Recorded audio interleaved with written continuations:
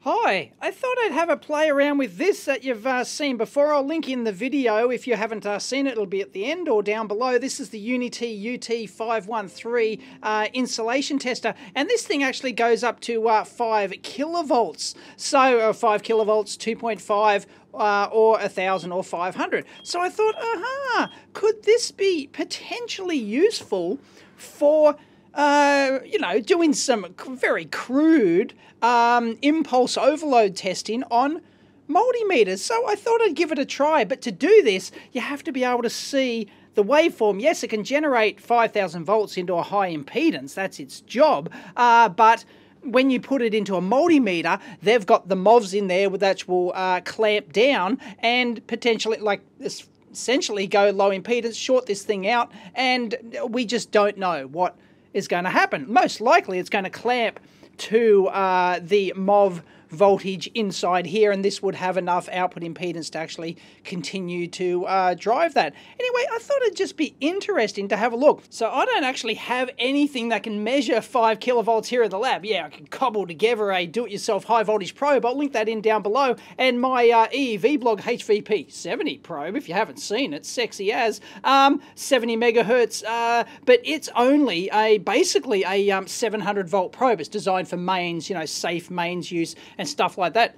Discount coupon code linked in down below, by the way. Anyway, so what I got this from Charles at Trio Test. Thank you very much, Charles. He loaned this to me. It's the PIntek HVP-15HF. Yes, it's a high voltage probe. Let's have a quick squiz at it.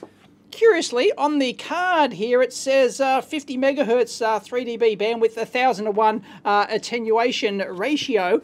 Basically, 15 kilovolts DC, 30 kilovolts peak, or 10 kilovolts RMS. But if you go in here to the manual, curiously, it says it's only 40 megahertz and only 10 kilovolts with a 20 kilovolt peak. So I don't know what's going on there. Anyway, a bit of a discrepancy. Anyway, it's a fairly cheap and fairly nice high voltage probe. So this will be more than good enough for measuring the 5 kilohertz coming from this puppy. So let's have a look and see what we get. Alright, so what I've got is I've actually set my probe here to 1000 to 1.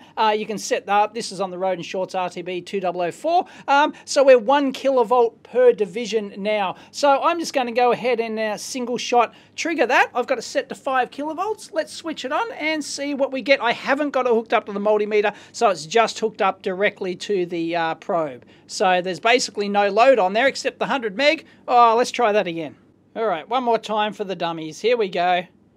Bingo, there it is. And our meter down here, I'll turn that off, be careful, is showing 100 meg. So that's nominal input impedance. So it's bang on. And you can see that we've got a fairly, what are we at, 20 milliseconds per division. So it takes, you know, 60, 70 milliseconds to ramp up and switch on here. So obviously it's not meter. I can't remember the teardown, which I'll link in down below. It's obviously not like ramping up and then like using a relay to switch it on. It's actually ramping up the output. It would have been, that's not really what I wanted, unfortunately. I wanted it to build up the high voltage to the capacitor bank, and then when you press the test button to boom, discharge. And that's not the input capacitance of the probe either, because the input capacitance is only 1 picofarad. So, you know, it's bugger all. So that's going to have bugger all effect on the ramping up there. So if we just go in here,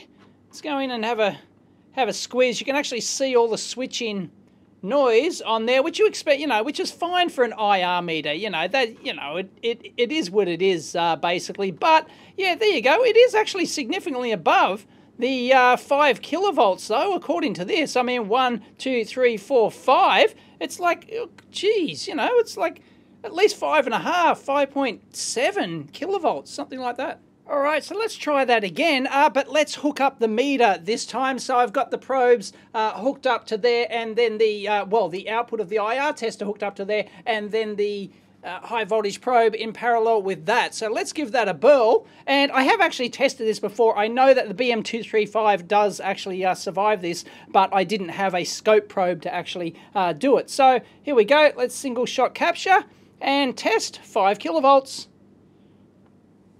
Boom, there we go. Aha, we got some clamping. Look at that. No overshoot whatsoever.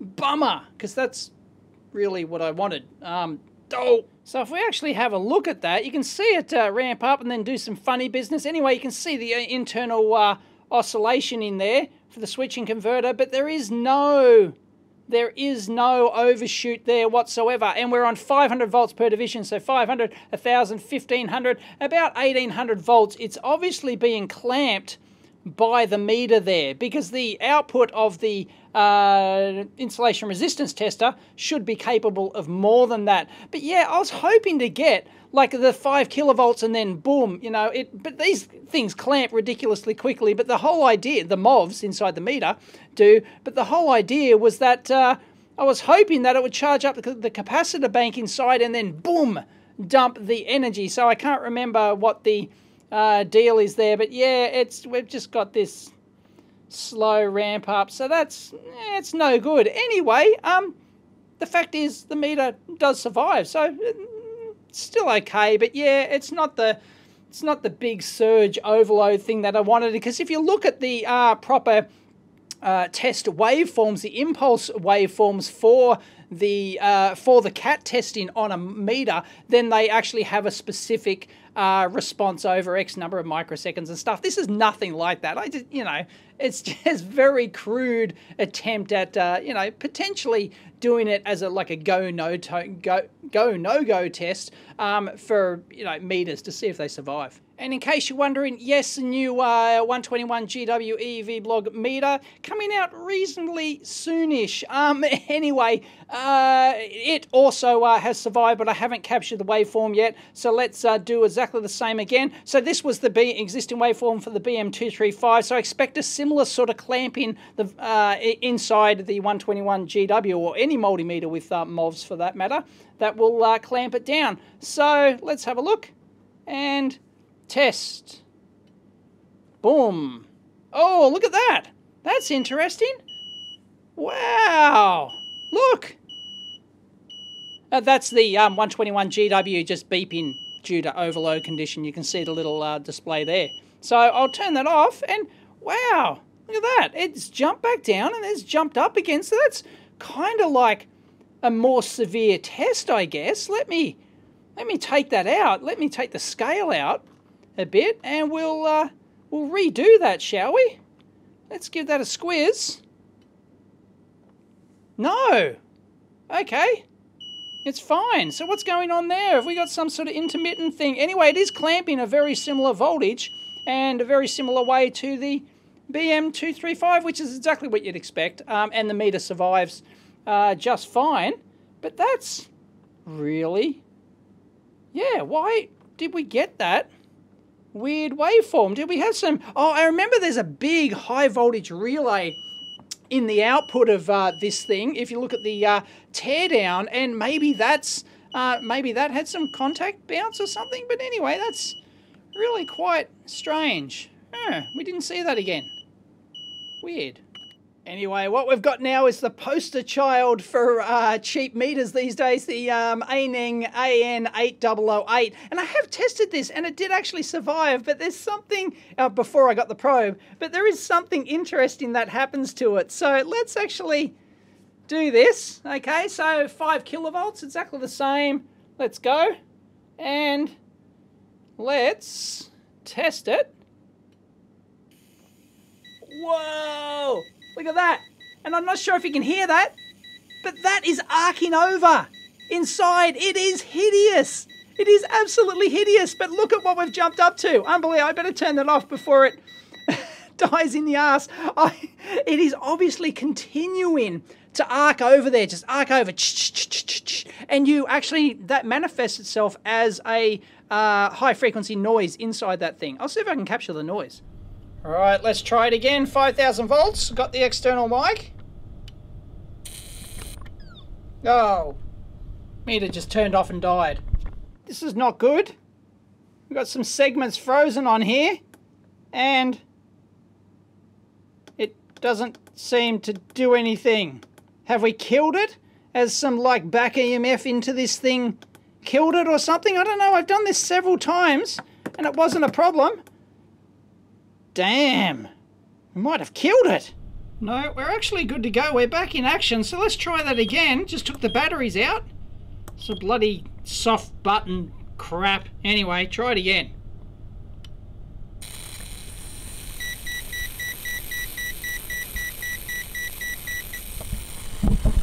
Whoa, whoa, yeah, we're killed. Have we killed it? Stop, E-stop. Whoa. No, it seems to be still working. I've got to check the cowl, but it seems to be doing the business. Let's open it up and have a look. Anyway, on the ANENG, we are actually getting up to like 3,000 volts, so 1,000, 2,000, actually 3,500 volts in that initial climb, and then about, you know, 1, 2, almost, you know, 3,000 volt peaks on there. So, yeah, if we could survive that, that's not bad. So I don't actually expect to see anything on the top side here. I think it's arcing over in the range contact switches, and I've done a video on this demonstrating this beautifully, and I'll link it in at the end. Check it out because it's absolutely brilliant. All right, so let's try that again. 5 kilovolts, here we go.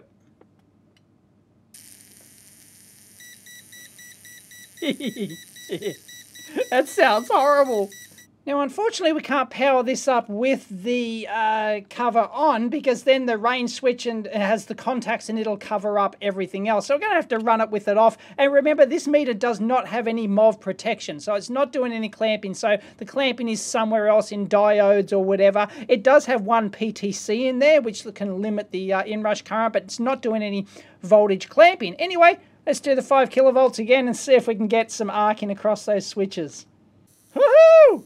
There it is. There's the failure point.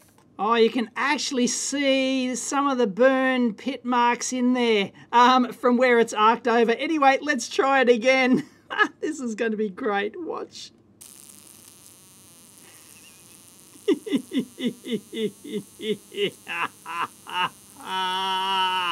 So as you can see, the little ANENG 8008 actually survived that just fine in quote marks, but don't go saying, oh, look, this is fantastic, this $25 meter, you know, like survives, you know, these 3.5 kilovolt pulses, these, you know, horrible pulses up here. No, it is, yeah, it does, but that's not the point of the CAT ratings and everything else. The meter that we've got here, what I thought this might be able to do is to charge up its capacitor bank inside and then dump the energy, impulse it into the meter. I was hoping it would do that, but basically all we've got is basically just a high voltage power supply generator, which then just clamps internally in meters, like in good meters like the BM235 and the 121 GW that actually have the MOVs inside, the metal oxide varistas that do the clamping, or gas discharge tubes in other meters like Gossen that use GDTs, similar sort of thing. So in these meters, you saw that it actually safely clamped the voltage, so then the PTCs and other input protection resistors and other diode clamping can do their job. The ANENG actually doesn't have that, doesn't have any MOVs in it. It's just got the PTC, so it's not surviving through good engineering, whereas something like this is surviving through proper engineering, proper independent UL certification testing and everything else, right? It's designed, those MOVs are doing their job, clamping it down so that then the PTCs that come afterwards can protect the device and the input divider resistors. Yeah, this thing did survive this, but no, it doesn't make it a good meter. It's got no MOV protection. So we were just, you know, it's actually not that hard to protect against just a simple high voltage with input protection resistors and stuff like that. You don't necessarily need clamping MOVs just to do that, but the whole point is to dissipate energy. This has no ability to dissipate high voltage overload impulse energy, whereas something with MOVs that's safe and designed to do it does. So this is not a good test for that. But anyway, I just wanted to have a play around and see the Uni-T meter. It didn't quite do what I want, but that was fascinating. We found a fascinating result with an un-MOV protected meter. And you saw that the other ones, you know, were clamping nicely at the 1800 volt level, because these normally have like, you know, they might have like 2 900 volt MOVs in series or whatever, and then they clamp at the 1800 volts or whatever particular rated MOVs that you have inside these things. But that's typical, under 2 kilovolts, and then the rest of the input protection can do its job easily and safely. The MOVs are designed to dissipate the energy. So there you go. I hope you found that interesting. If you did, please give it a big thumbs up for engagement. And as always, comment down below. And I'll link in those videos at the end here. Check it out. The teardown of this was pretty interesting. It's not a bad. It's got quirky, software-y, you know, lock-up issues, which we've seen here and in other videos. But, you know, for a 5 kilovolt insulation tester, it's not too shabby. And thanks for Charles at Trio Test for loaning me this high voltage probe. I'll link it in down below. It's a couple of $100. And I'll also link in my, which I haven't done a teardown of yet, my HVP-15 probe, and there'll be a discount code down below for that one. But I've got to do a video on that. So if you're looking for a professional UL listed probe, I didn't do this video just to plug this, but it's here, so why not? Yeah, I haven't really advertised this yet, but quite a lot of people have bought it already. In fact, my first shipment is almost sold out. So there you go. I'll link it in down below. That's for safe high voltage differential probe measurement on mains type stuff. So different to what we are doing here, really. Anyway, catch you next time.